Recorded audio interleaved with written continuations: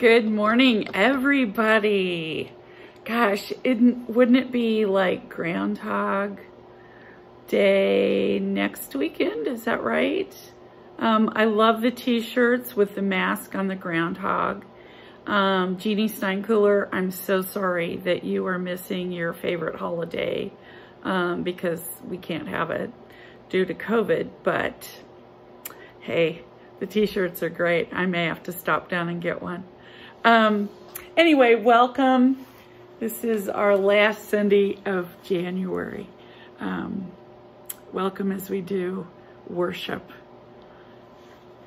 Our scripture this morning is Psalm 84, one of my favorites. Here we go. How lovely is your dwelling place, O Lord Almighty. My soul yearns, even faints, for the courts of the Lord. My heart and my flesh cry out for the living God. Even the sparrow has found a home, and the swallow a nest for herself where she may have her young, a place near your altar. O Lord Almighty, my King and my God, blessed are those who dwell in your house. They are ever praising you. Blessed are those whose strength is in you, who have set their hearts on pilgrimage. As they pass through the valley of Baca, they make it a place of springs. The autumn rains also cover it with pools. They go from strength to strength till each appears before God in Zion. Hear my prayer, O Lord Almighty. Listen to me, O God of Jacob. Look upon our shield, O God. Look with favor on your anointed one. Better is one day in your courts than 1,000 elsewhere. I would rather be a doorkeeper in the house of my God than dwell in the tents of the wicked. For the Lord God is a sun and shield. The Lord bestows favor and honor. No good thing does he withhold from those whose walk is blameless. O Lord Almighty, blessed is the man who trusts in you. May God bless the reading of his holy word. So,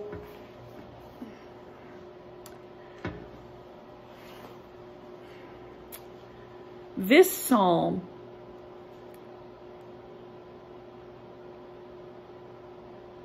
speaks to our souls. My soul yearns, even faints, for the courts of the Lord. My heart and my flesh cry out for the living God. So in life, the mountaintops are amazing, aren't they? I love mountaintop moments, whether it's with family, whether it's a personal wow moment, whether it's vacation, you know, we can all list those mountaintop experiences. Could be a job promotion, it could be anything. Those mountaintop experiences carry us and let us, give us strength. And that's what this psalm is about. The how lovely is your dwelling place, O Lord Almighty. We have felt God. At least I hope that each of you have felt God at one time or another in your lives. More than once, many times. You know, each person has their own journey. And each person has to define their own mountaintop experiences and their own valleys, because we're all different. And I want to put this a little bit in perspective for each of us that maybe helps us to grasp and be aware a little bit more of our experiences. So when this psalm says, Blessed are those, this is found in verse 5, blessed are those whose strength is in you, who have set their hearts on pilgrimage. As they pass through the valley of Baca, they make it a place of springs. The autumn rains also cover it with pools. They go from strength to strength till each appears before God in Zion. Okay, so let's talk about that. Let's dissect that just a little bit. The Valley of Baca was actually a valley close to Jerusalem, and people would pass through it on their pilgrimage to Jerusalem too. You remember they had to offer sacrifices and pray and all of that stuff, right? It was considered a place where they could let tears go and then find springs to help give them new energy, I guess, you know. And that is so cool to me, because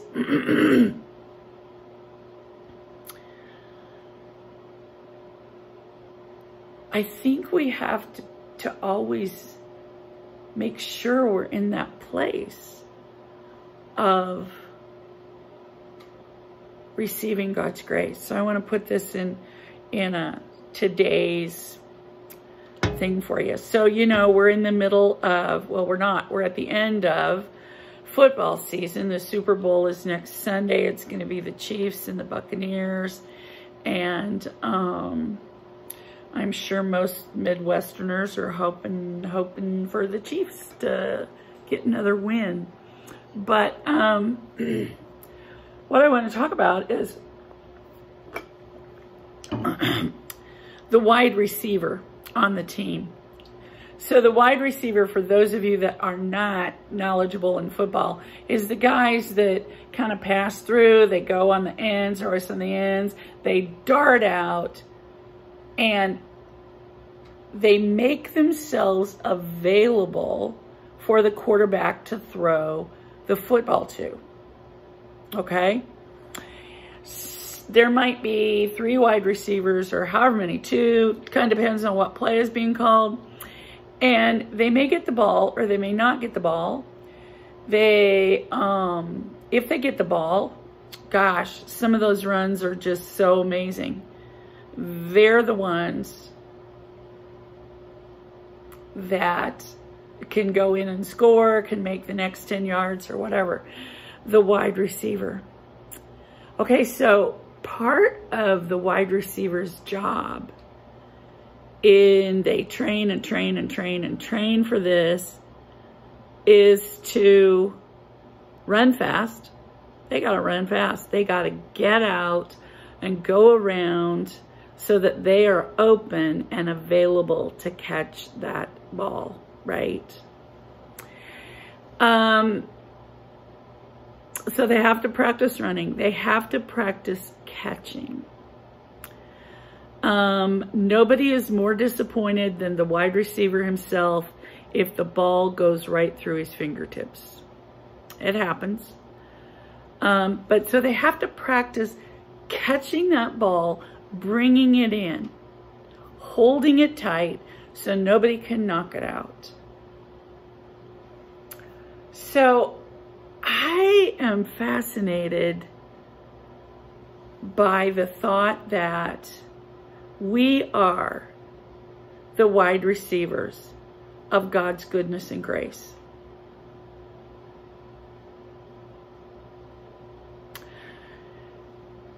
And listen very closely. That does not mean that life doesn't happen.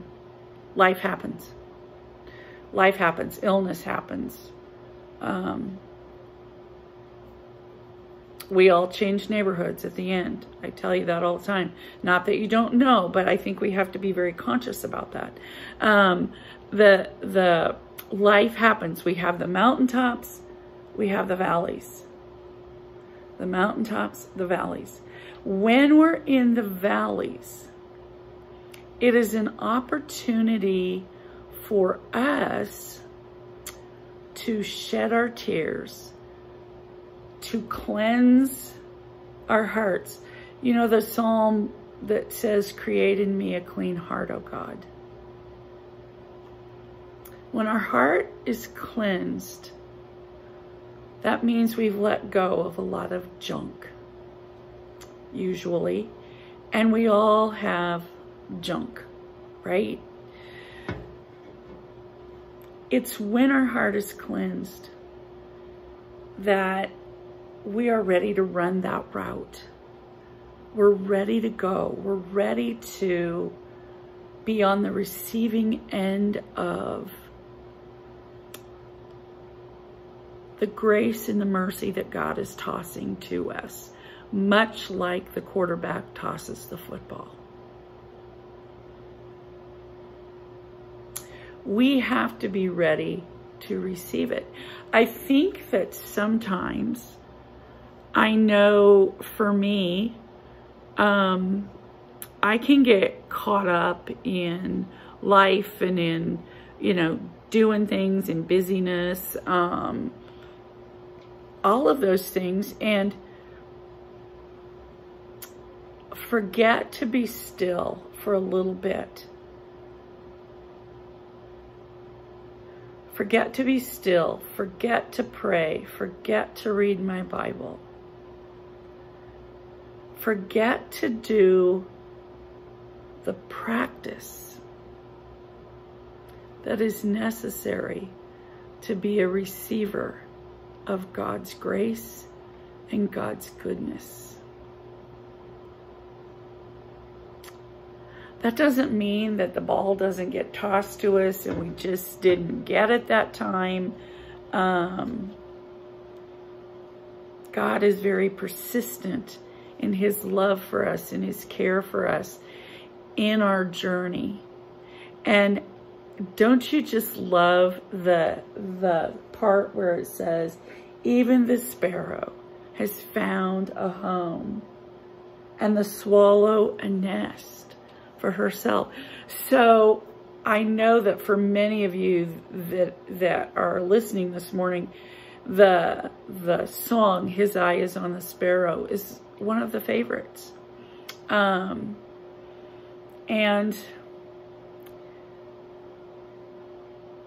we forget that. We forget that if his eye is on the sparrow, God is throwing the football to us a lot. And when we go through that valley of Baca, that pilgrimage, getting to the temple in Jerusalem, I love the part that says it's a place of springs. And then they go from strength to strength. When we are in a valley, who gives us our strength? Where sometimes you feel like you just go, you have to have the strength that other people give to you. Whether it's a sermon, whether it's a song, whether it's a friend dropping off a meal, whether it's any of those things, we go from strength to strength. We go from strength to strength until we appear before God in Zion. That's so great. That's so great. Be prepared to receive the gifts. Be prepared to receive the gifts of God.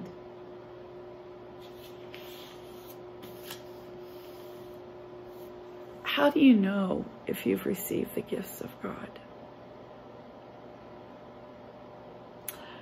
I don't know that it's everything in life works smoothly then.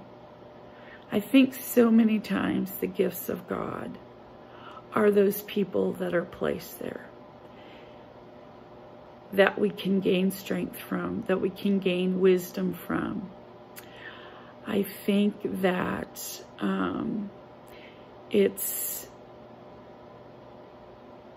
things we've been taught along the way, and also things we've let go of along the way. We are receivers of God's amazing grace and mercy for each of us. And when we run those routes, when we practice to get them, it's in that we find God. It's in that we find God. We've run the route of being compassionate. We've run the route of being kind. We've run the route of being faithful.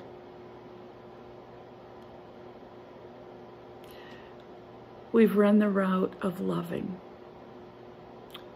And that's what God calls us to do. That's what Jesus has called us to do.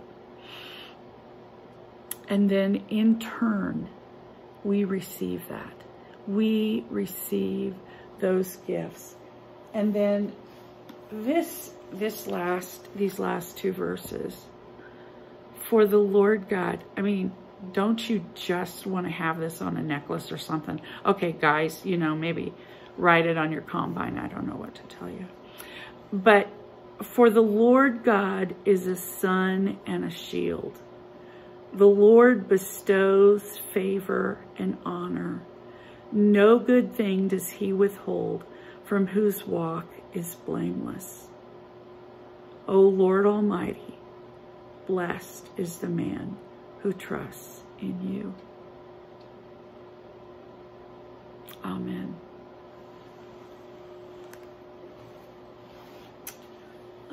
Before we go to communion, give you a couple of little updates that I know of. Bev Crownover, I spoke with Dan again today, and she is on a vent. She's in ICU. She's got pneumonia and COVID. And so she spends maybe 75% of the time on her stomach. She is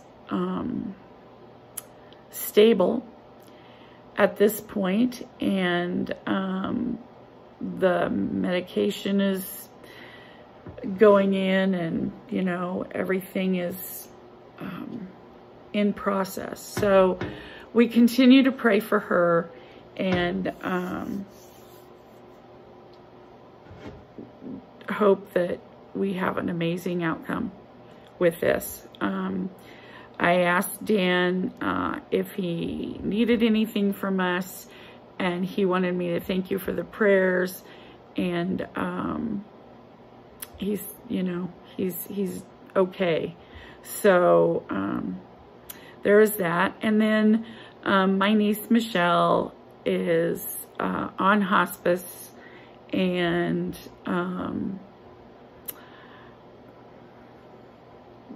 there it is. She's getting ready to change neighborhoods. But if you would pray for my sister and brother-in-law, and then my brother is taking them this week to Indiana. So pray for safe travel for them. That is all I know about, but please let me know if there's anything else that we can be praying for. We're still waiting for baby Walden to make her entrance into the world. So continue to pray for Hannah and Justin. Let's go to communion now. So I would invite you to get your elements if you would like to take communion, and we will pray afterwards. On the night that Jesus was betrayed, he took the loaf and he broke it, and he said, "This is my body broken for you. Take and eat, and do this in remembrance of me."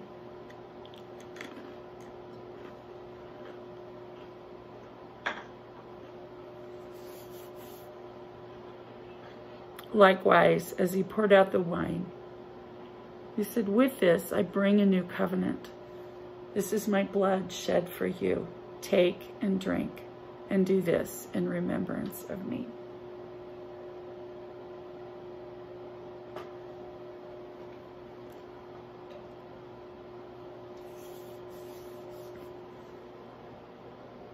Let us pray.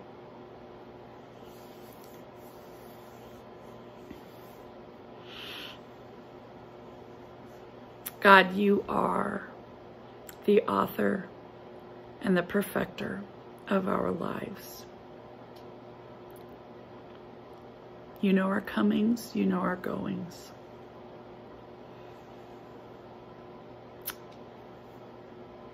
You love us. And for that, we are grateful. Lord, we continue to lift up our community as COVID is still going strong. Praying for the vaccines to get rolled out so that more and more people can get them. Lord, I continue to pray for our church, for each person who is a part of our church family, that you will be with them, that you help them be aware when you are throwing the passes. Help them to be ready to receive it. Lord, I lift up Bev to you, God, and her medical team. I pray for her healing. I pray for the medications to do the work. And God, we just lift Dan up to you and Sandy up to you and her children and grandchildren, that she would give them an immeasurable amount of calm as they wait for this virus to run its course and the medicine to do its work. And Lord, it's never easy when we have to say goodbye to a loved one. Even though we know where Michelle is going, it is still difficult to say goodbye. I ask for travel mercies for my siblings. I ask for your shield of comfort to be around Michelle's family. And God, we know that you will welcome her home on your time.